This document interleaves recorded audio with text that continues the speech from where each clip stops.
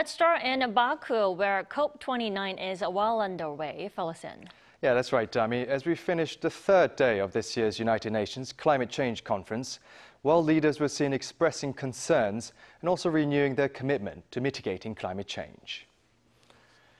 Now, one of the highlights so far came on Wednesday when Albanian Prime Minister Rama criticized world leaders for not listening to each other's speeches.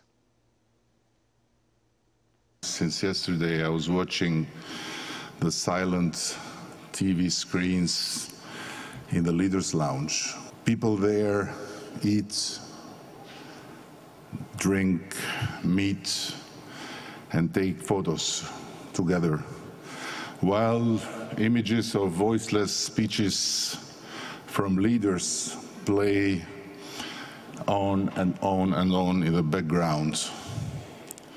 To me, this seems exactly like what happens in the real world every day. Thank you, Your Excellency.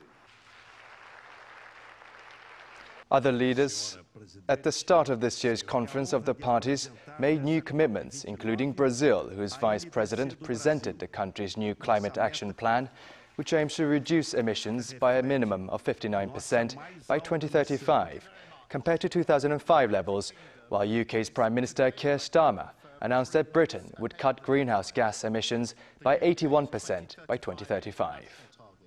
With a new report from the UN's weather agency saying 2024 is on track to be the warmest year on record, UN Secretary-General Antonio Guterres once again emphasized the urgency of climate action on Tuesday, saying that no country is spared and that it's time to deliver.